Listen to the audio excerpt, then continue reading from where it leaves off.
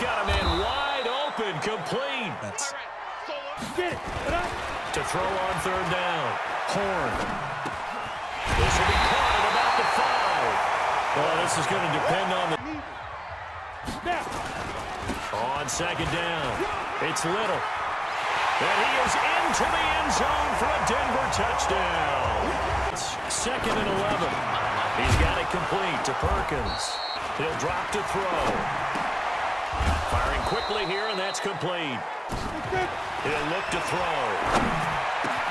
He's got it complete to Perkins. Oh, it'll be a gain of 17 and an Indianapolis first down. 2nd and 4.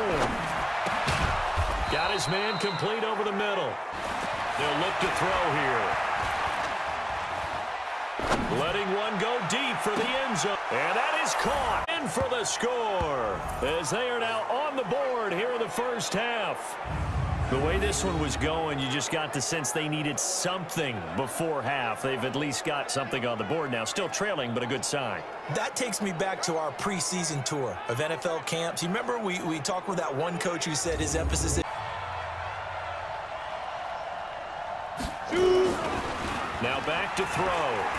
Sliding out of the pocket. And he's got his target. It's caught for a Colts touchdown.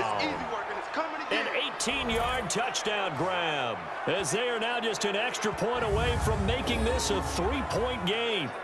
I know Paul Revere talked about by land or by sea, right? You know, 1 by land, 2 by sea. He didn't mention air because right now we're seeing a big-time performance, aren't we? That's 2 touchdowns so far in this game. Where'd you pull that one from? And, you know, every now and then I actually listened in history class. 2nd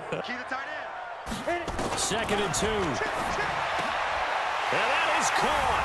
Touchdown, Denver. A 2-yard touchdown grab. And the Broncos push further out in front. An out route there for the score. A quick out route there for the score. Yeah, you're not really surveying the defense on this one. You're just counting on timing. Really a great season. Not a whole lot to hang their head about. Not at all. And, you know, the winning side, they're so ecstatic. They're going to the Super Bowl. But for the guys that we're talking about, they've got to figure out how it's going to go next year. Are they going to be motivated by this loss? Or will this loss linger and really make them, you know, make it tough for them to come out of the gate strong next year? Only time will tell, but they've got to find a way to use this loss and use it as motivation. And that'll close the books on the conference championship. For Charles Davis, myself, Brandon Gaudin, and our entire crew, we'll talk to you in 2 weeks from the Super Bowl.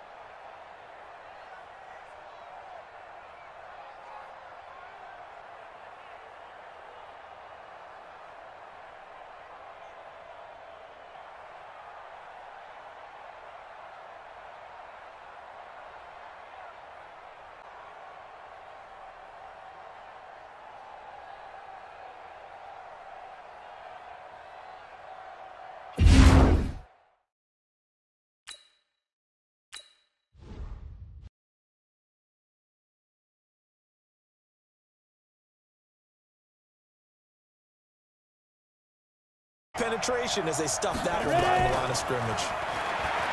They'll drop the throw. Johnson's got it complete. And they're going to mark him down short, maybe by about a yard, if that. Give him 3 on the play, and that'll bring up 4th down. And there. You feel like they saw something on tape, or they just have a sense with him because he's had a good week of practice or something in that.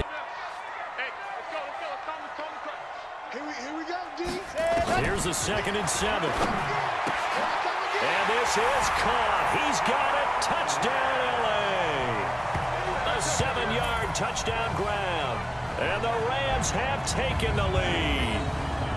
And the QB rating right now is sky high. 4 for 4 on that opening drive, and it ends with a touchdown pass. Yeah, I don't know quite how to pick friends from MIT to come in and help me. They'll look to throw. And that is caught. He's got it for a giant touchdown. Pass protection has been a problem all night long as they come up facing second and a bundle. And this is going to be intercepted. Able to.